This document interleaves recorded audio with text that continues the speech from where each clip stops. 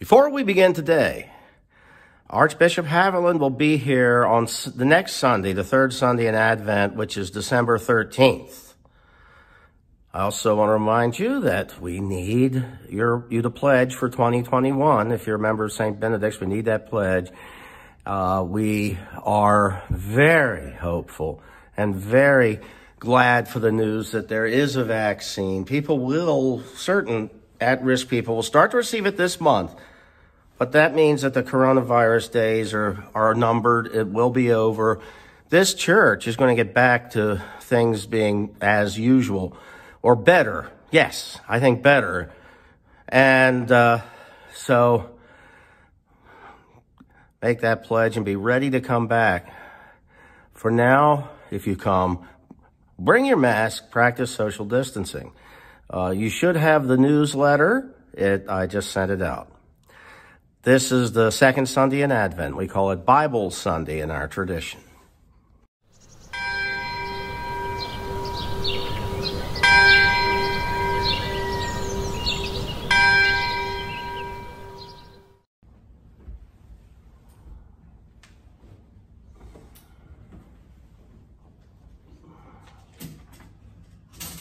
O people of Zion, behold, the Lord is nigh at hand to redeem the nations.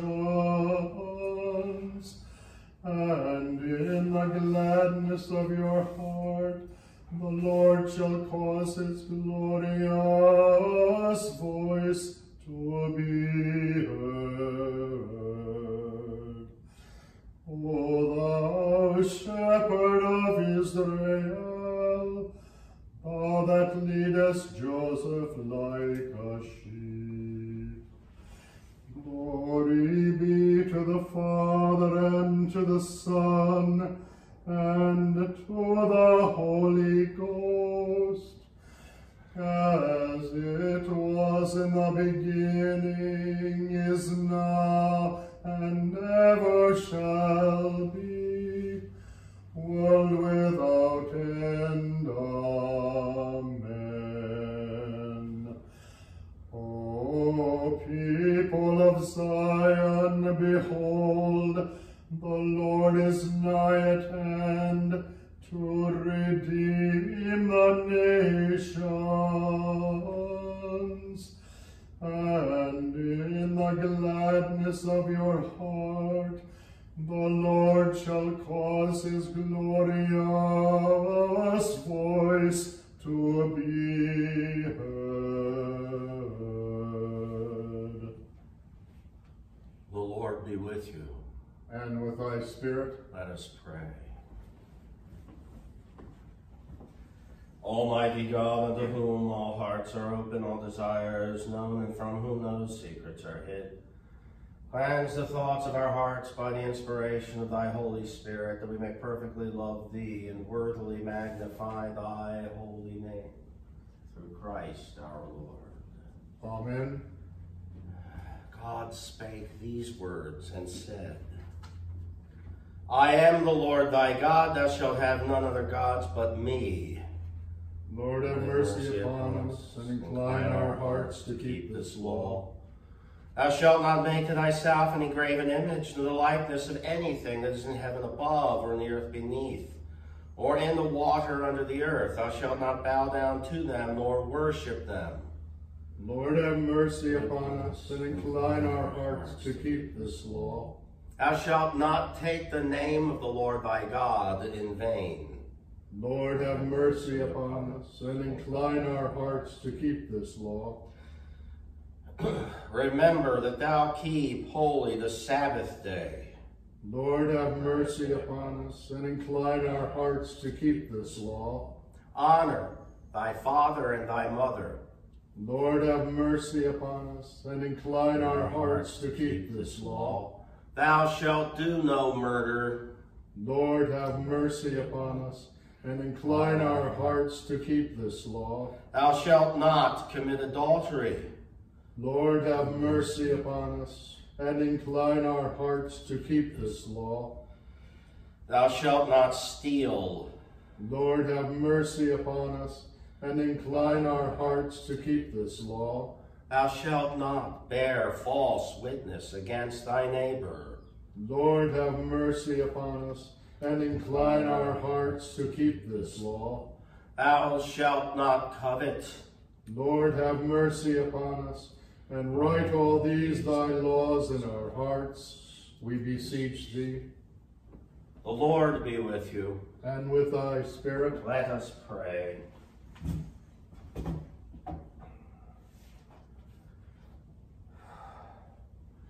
Blessed Lord, who hast caused all holy scriptures to be written for our learning, grant that we may in such wise hear them, read, mark, learn, and inwardly digest them. That by patience and comfort of thy holy word we may embrace and ever hold fast the blessed hope of everlasting life, which thou hast given us in our Savior, Jesus Christ. Amen. Almighty God, give us grace that we may cast away the works of darkness and put upon us the armor of light now in the time of this mortal life, in which thy Son Jesus Christ came to visit us in great humility, that in the last day, when he shall come again in his glorious majesty to judge both the quick and the dead, we may rise to the life immortal, through him who liveth and reigneth with thee in the Holy Ghost, now and ever. Amen. Amen.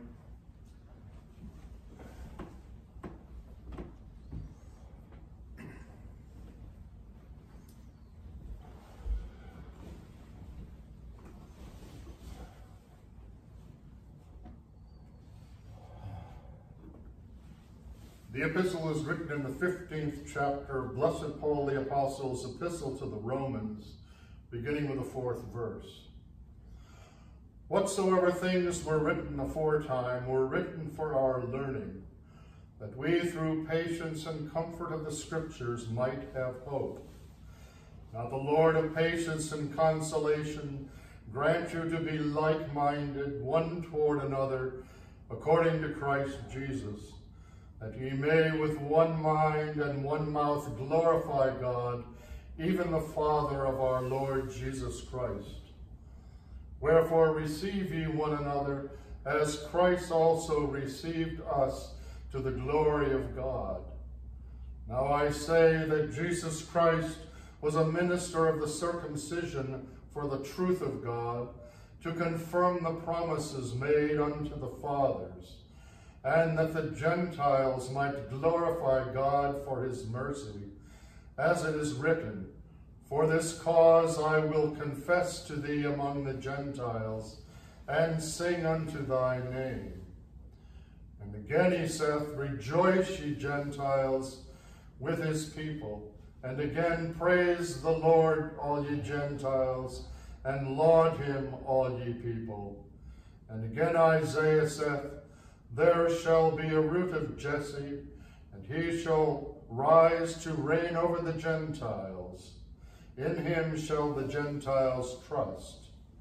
Now the God of hope fill you with all joy and peace in believing, that ye may abound in hope through the power of the Holy Ghost.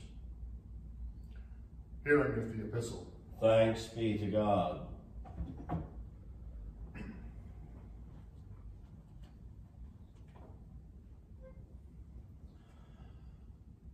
Out of Zion hath God appeared in perfect beauty. Gather my saints together unto me, those that have made a covenant with me with sacrifice.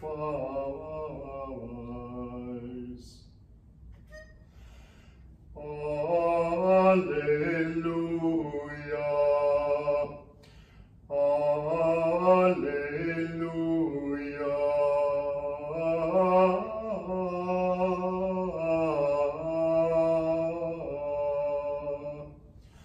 I was glad when they said unto me, We will go into the house of the Lord. Alleluia.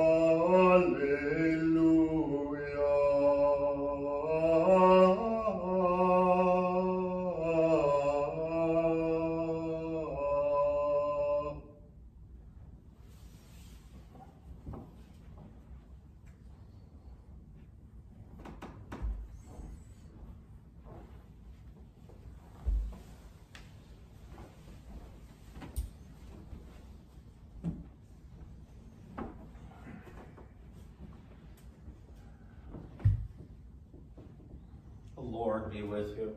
And with thy spirit. The Holy Gospel is written in the 21st chapter of the Gospel according to St. Luke, beginning with the 25th verse. Glory be to thee, O Lord.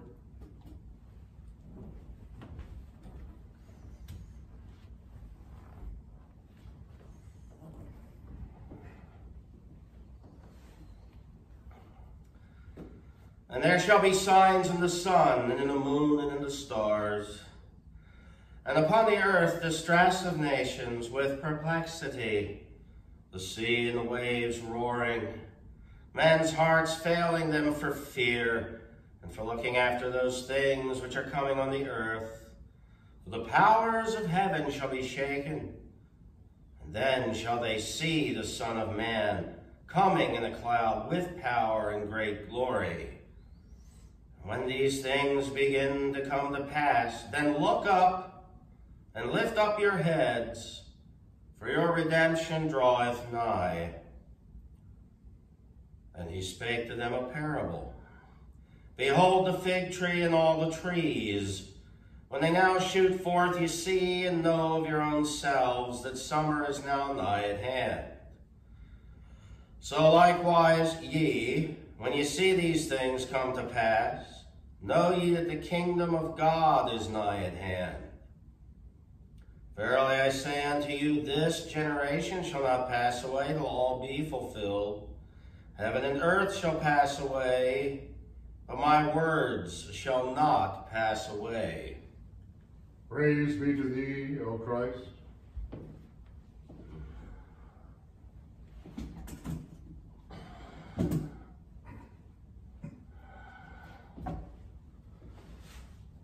I believe in one God, The Father Almighty, maker of heaven and earth, and of all things visible and invisible, and in one Lord Jesus Christ, the only begotten Son of God, begotten of his Father before all worlds, God of God, light of light, very God of very God, begotten not made, being of one substance with the Father, by whom all things were made, who for us men and for our salvation came down from heaven, and was incarnate by the Holy Ghost of the Virgin Mary, and was made man, and was crucified also for us under Pontius Pilate. He suffered and was buried, and the third day he rose again according to the Scriptures, and ascended into heaven, and sitteth on the right hand of the Father. And he shall come again with glory to judge both the quick and the dead, whose kingdom shall have no end. And I believe in the Holy Ghost, the Lord and giver of life, who proceedeth from the Father and the Son, who with the Father and the Son together is worshipped and glorified, who spake by the prophets. And I believe in one Catholic and Apostolic Church. I acknowledge one baptism for the remission of sins, and I look for the resurrection of the dead and the life of the world to come. Amen.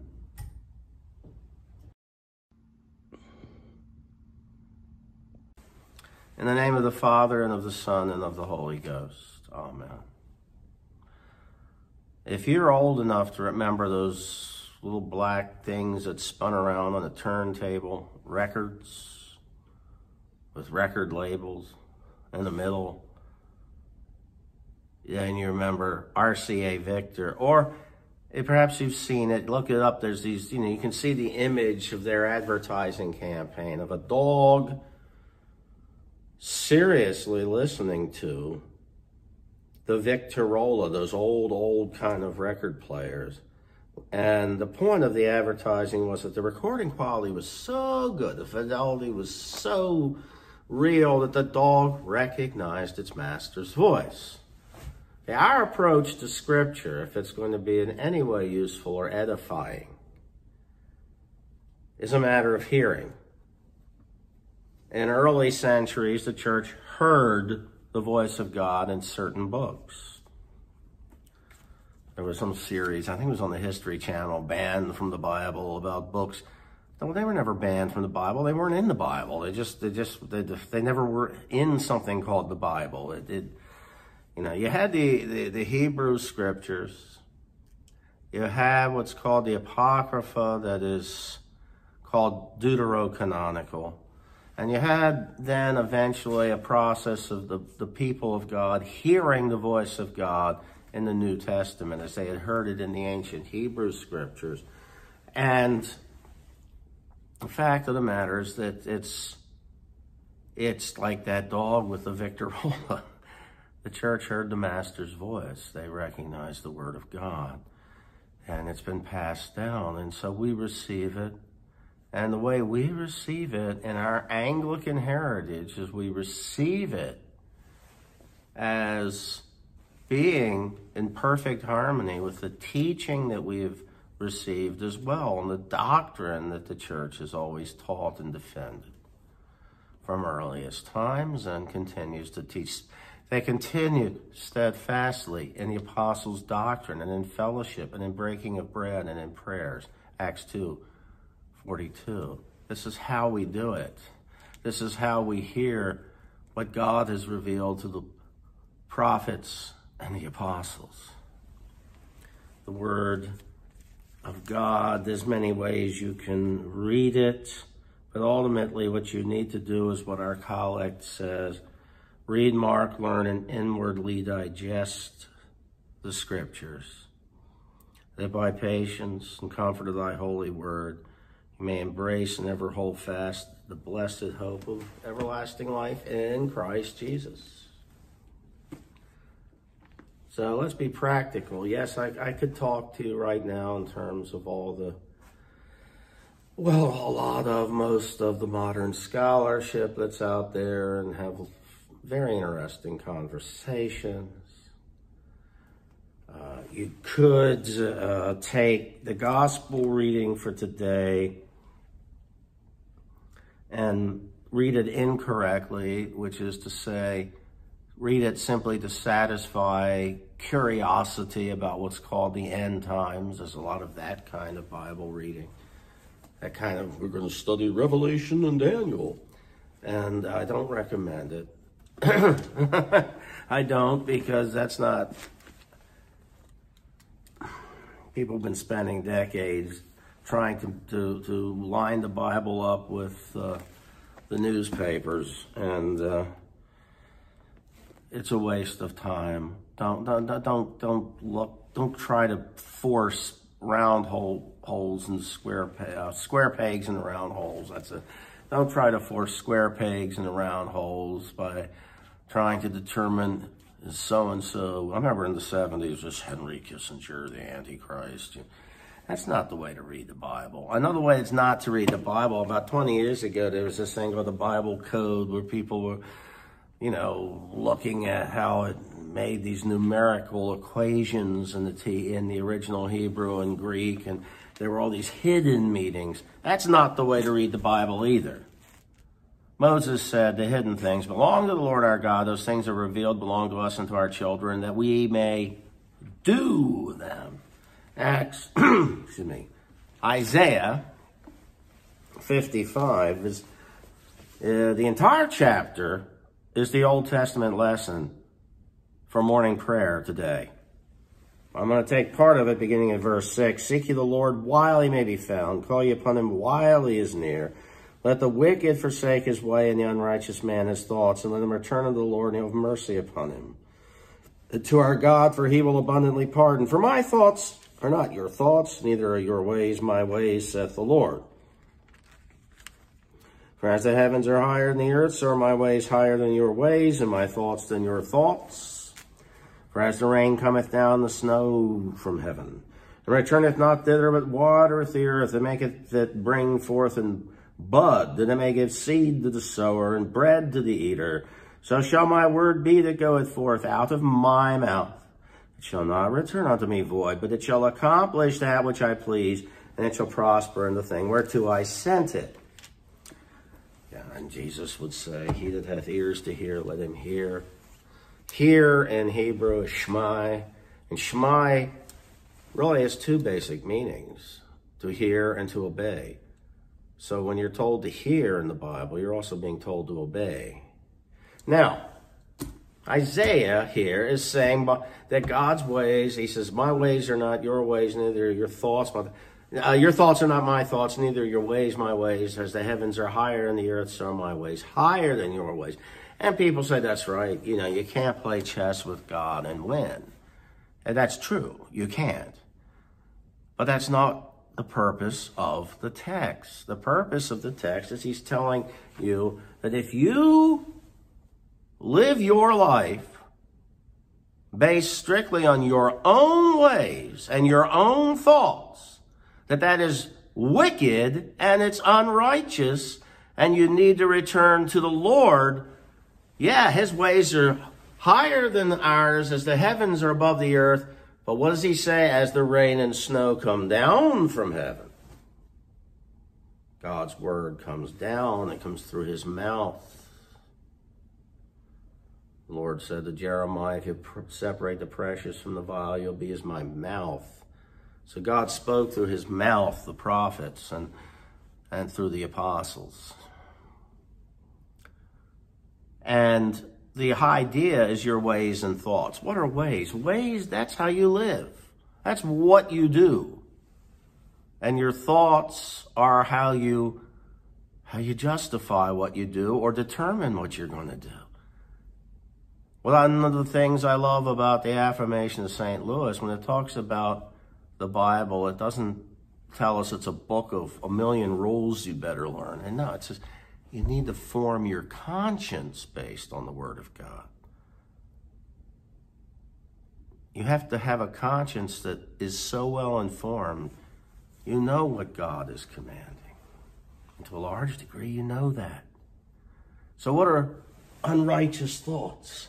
Well, I'll give you an example. Because I tell you right now, I've talked a lot about the Sermon on the Mount this year. I think the greatest example of unrighteous thoughts will occur to you while you're reading the Sermon on the Mount. And the problem is, they're going to be your own thoughts. It's not fair. Sort of like that Alfred Hitchcock movie where the body is in the apartment and the director fools you into being, at times, sympathetic with the murderers because you start to get afraid they're going to find the body and you realize, oh my goodness, what's wrong with me? And the director has been very clever. Well, you know, you read the Sermon on the Mount, you're going to unfortunately learn about yourself. Jesus is going to say, turn the other cheek. And you already know how you react when you heard that the first time. You already know how you react even now. It's called rationalization. Give to everyone that asks of you. Is Jesus stark raving man? What's he talking about? And you start to rationalize. He can't mean it. He can't really mean. Forgive? If I don't forgive people, God doesn't forgive me. What, I can't even get mad and chew somebody out and cuss them? And no, you can't. You can't revenge yourself. I mean, the Sermon on the Mount is where you learn what unrighteous thoughts are, because as you're reading these things, you want to say, that's impossible. Nobody can live that way. And you start to rationalize, well, Jesus didn't really mean it. He didn't really mean give to the poor. He meant teach them fiscal responsibility while they're hungry and starving to death. And you become, you have all sorts of ways of just not doing it.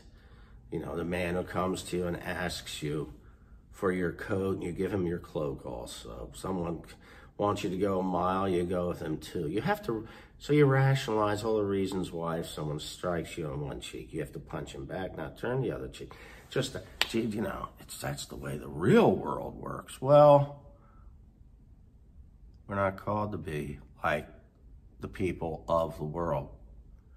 Yeah, so if you want to understand unrighteous thoughts, well, they occur to you when God's word rubs you the wrong way. So you know what they are. So turn from them. Wicked ways, there's the things that go with the unrighteous thoughts.